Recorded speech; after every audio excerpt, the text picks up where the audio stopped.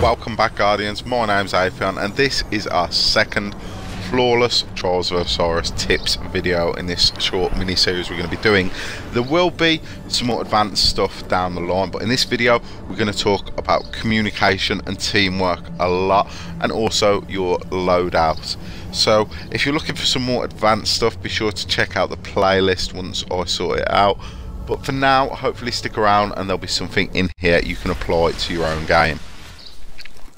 So communication for me in Trials of Osiris is everything. So I stress that you play, if you can, with people that you know, people that you will be comfortable to talk with openly. So there'll be a lot of communication there. In this clip, I quickly took down 2 enemy players.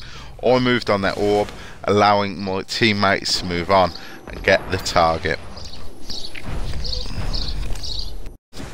Now, if we hadn't had that level of communication, they wouldn't have known where the targets were down, they wouldn't have known the orbs were covered, and they wouldn't have been able to go and 2-man the target. This is very important. It also lets me know that they're both going after him.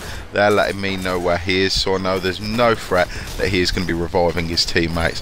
So communication for me is priority number 1 for winning flawlessly when playing in the Trials of Osiris. All enemies have been eliminated.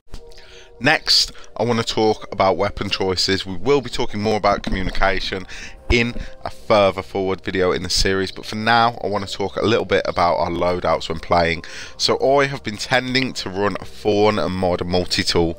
Now, depending on what my enemies are using and their skill level, I'll use Fawn if there is no threat of people getting up close, but if they don't have good long range weapons, I will change to multi-tool, and that way when they're coming in from a distance, be able to land those quick shots. And if something goes wrong and my teammates are down and I need to get out of there, the multi-tool perk lets me do that with the extra speed.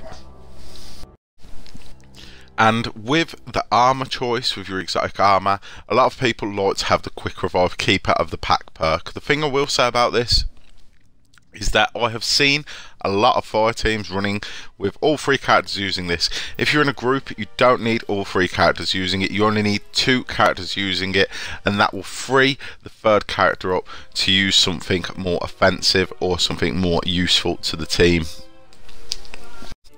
So speak with your teammates, check what the enemy is using as we mentioned in the previous video, and from that you'll be able to pick the best loadouts for those situations.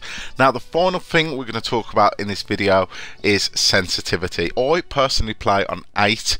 I believe the default is 4. Sensitivity is a sort of tricky issue for me, because I think if you go higher, then that allows you to get better target acquisition and you'll be able to turn, move on people a lot quicker. But there's no point having that higher speed if you cannot aim with it. That's why I play on 8, because I would not be able to aim as accurately on 10. But that doesn't mean you have to play on such a high sensitivity.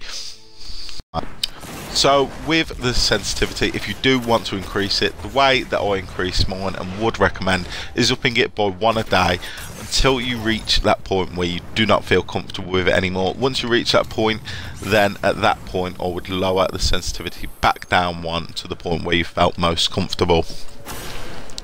But to sum up the video, now we are coming to an end. Again, it is very important to communicate with your teammates, not just on what's going on in the game, but on what loadout you're going to be running, what weapons you are going to run, so that the weapons complement each other, and also the armor to help each other out. Hopefully you've enjoyed this video, and if you'd like to see more daily Destiny videos, do not forget to subscribe and keep a lookout for the next Trials tips video, where we'll be looking at the maps and strategies and more.